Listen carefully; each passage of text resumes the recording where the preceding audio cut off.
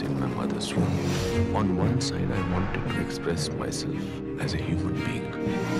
Yet, on the other side, I didn't, because I felt I was spirit. Yogananda happens to be what I would call a spiritual prodigy. Steve Jobs apparently had only one book on his iPad, The Autobiography of a Yogi.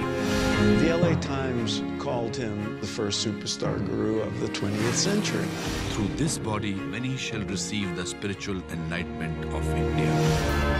God is taking me away to America. Yogananda arrives in Los Angeles, and on the first night, over 6,000 people attend his talk.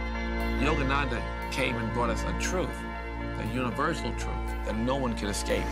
Here is a small, brown mystic from a nation that very few Americans had ever been to. And he is here delivering his message with such force that he's making converts by the thousands. He was put on a government watch list and kept under surveillance. There was literally a war against yoga being waged in the media. I am going through the severest trial of my life. Yoga has become something that you do with your body, but it's really about the mind.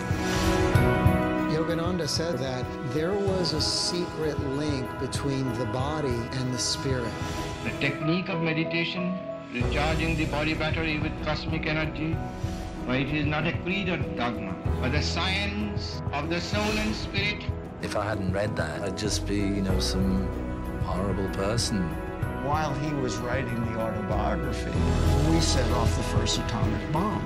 The need for the teachings was more urgent than ever. He always said, the man who can reform himself can reform the world. The physical world is not the highest reality. There's something beyond that we can partake of.